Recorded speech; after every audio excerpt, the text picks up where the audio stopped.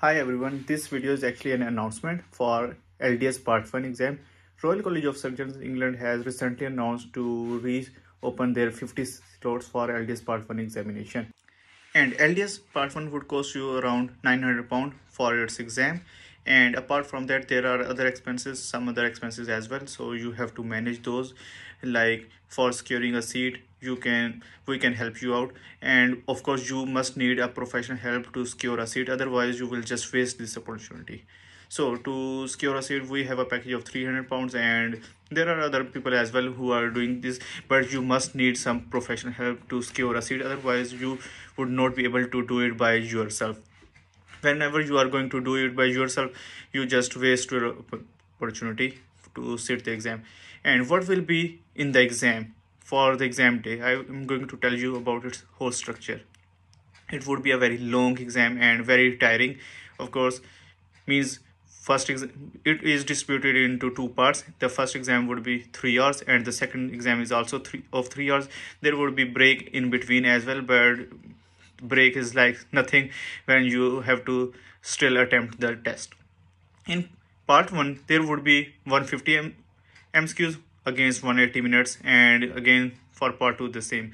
Part 1 is actually clinically applied dental sciences and clinically applied human disease and health, and paper B will be around aspects of clinical dentistry, laws and ethics, and health and safety measures.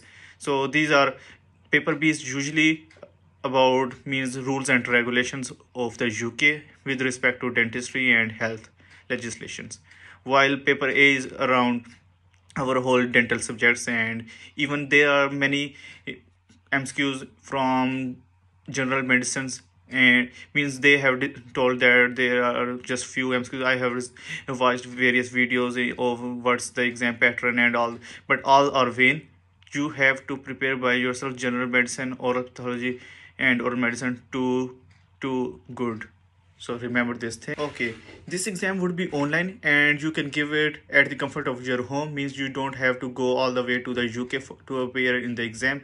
And this is the last chance for 2024 that you can take it, and so don't risk this chance just waiting for ORE. You still have to wait for around 2 to 3 hours to get ORE cleared.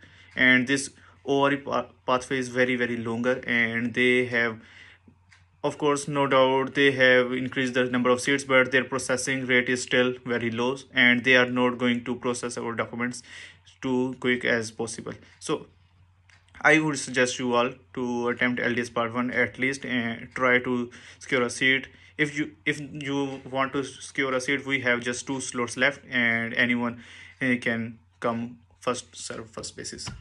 So this was all about LDS Part 1, and if you want to attempt it, you should prepare for it as well. Thank you so much. Have a nice day.